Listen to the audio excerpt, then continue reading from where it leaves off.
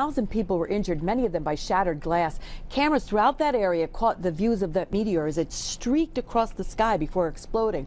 Scientists say it was the size of a large bus, and here it is. It's really incredible to see. It was traveling at least 33,000 miles an hour, and I'm joining our chief meteorologist, Steve LaPointe, now in our weather center to talk more about really a remarkable event that's captured the imagination of everyone and the fear of those people in Russia with the sound and everything. Sure. Thousands of buildings damaged. I mean, this is a really big. For those who don't really understand what's going on here, what is a meteor, Steve? And do we have these big, large impacts very often? Right. Well, first, a meteor is actually the streak. The streak that you saw in the sky is actually the meteor. The particle itself is called a meteoroid, or if it's really big, it's called an asteroid. And this is a very small asteroid that obviously came in.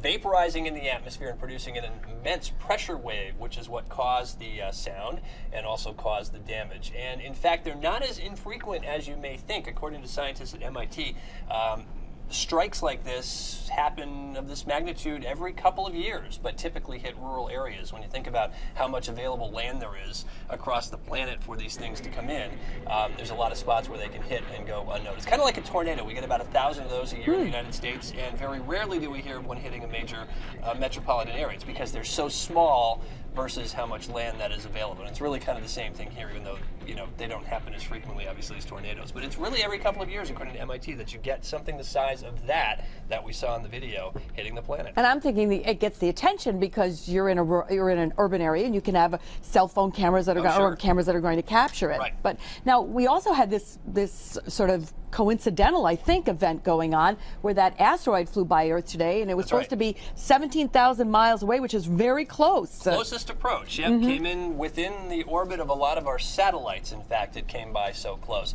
And the consensus in the scientific community is what happened in Russia and that close pass, and we're seeing some pictures of that, very much coincidental. The Earth travels about 1 million miles in a 24-hour period, and the Russian strike was about 24 hours ago, compared to the pass of that asteroid close to the Earth. Also, the Russian strike in the northern hemisphere, and this asteroid was actually aiming more at the South Pole, or passing south of the planet. So these two objects were in very different places. So that's why the general consensus is that this just happens to be quite a coincidence. Wow.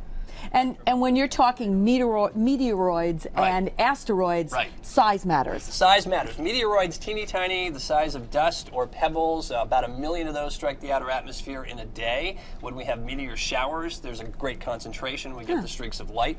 Asteroids, obviously much larger. They're typically named as scientists discover them, and they're tracked, obviously, given the potential impacts they can have. Well, I'll tell you what, when you want that information, you go to the man who has Meteor in his title. It's and we did. There, right. Chair?